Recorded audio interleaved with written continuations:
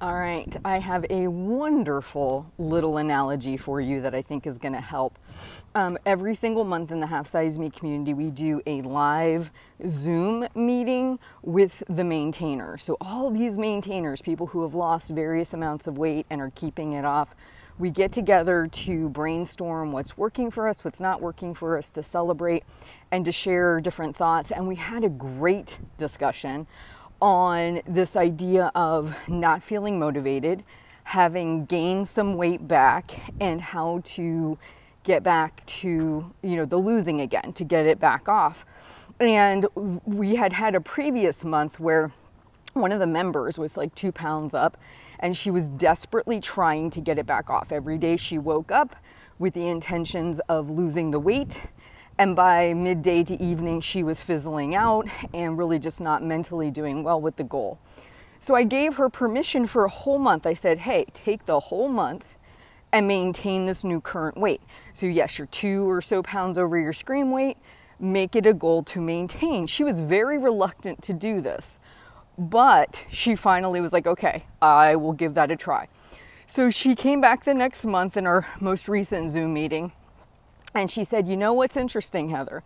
She says, about 2 weeks in, I got the motivation back to lose the weight. And we ended up getting on this example of weight loss being like waiting for a wave. You're a surfer, you're in the ocean, and you're waiting for a wave to come back and bring you back to shore, right? So she said what it was is finally the wave came. She got on the wave and she coasted all the way back and she got her weight back down, but she took 2 weeks of just maintaining, like we had talked about in the previous meeting. And what I took from this was, and let's just stick with the surfing analogy, okay? We're all in the ocean. We're holding on to our surfboards. If you've lost weight, you're maintaining the surfboard, right? You're keeping it with you. And what typically happens is when people's weight go up, they feel frantic, they panic. Well, what's one of the worst things you can do when you're in the ocean with tides and crashing of waves? It's to panic, right? Because what happens is you're flailing around looking for the next wave to bring you back to shore. The panic and the kicking and the paddling to find a wave is wearing you out. It's mentally draining, it's physically draining. And so even when you're presented with the wave, you may not have the energy or the motivation to bring it back to shore. The other thing I see is when people are flailing around in the ocean and they're panicking, they often lose their grip on their surfboard, aka maintaining their weight. They're so frantic to get back to shore that they lose their grip on the one thing that will bring them back. They don't maintain their surfboard. They don't keep it with them. They're so busy trying to find the wave to ride back to shore to get back that they actually exhaust themselves and they lose their grip on their board. This is why I say all too often, yes, you may be at a higher weight than what you would desire, but it's better for you to calm down, hold on to your surfboard, stay where you are intentionally, and then when the wave comes back, like it did for our maintainer, you get up on the board and you ride it back. It will come back.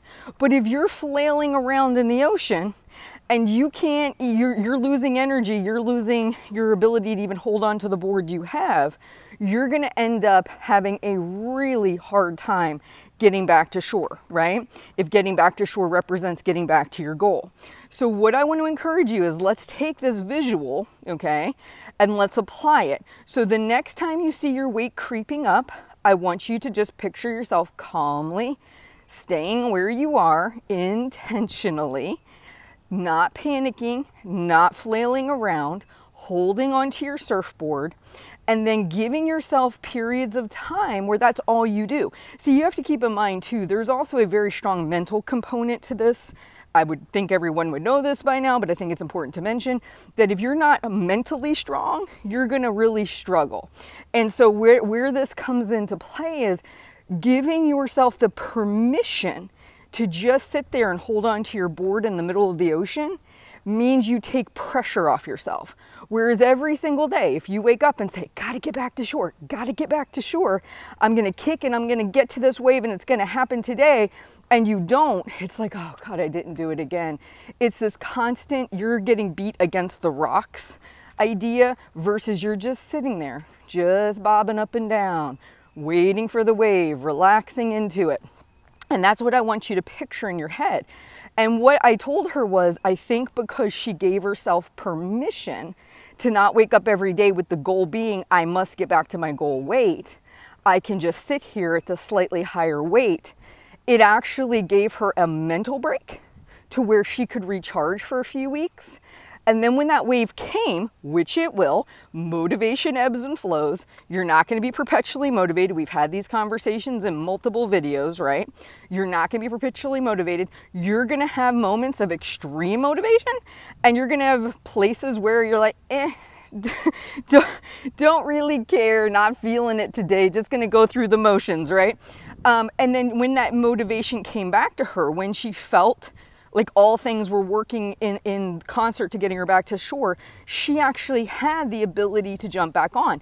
So please do not underestimate the strength in giving yourself permission to mentally take a break from the goal of losing weight. Giving yourself permission to maintain where you currently are intentionally and to drop the goal of weight loss for a few weeks can actually be extremely therapeutic mentally. So just want to throw that in there. So what's the takeaways from today? 1, you're going to have periods of low motivation, whether you're losing or maintaining. 2, when your weight does creep up, which it will happen from time to time, that's just part of the process.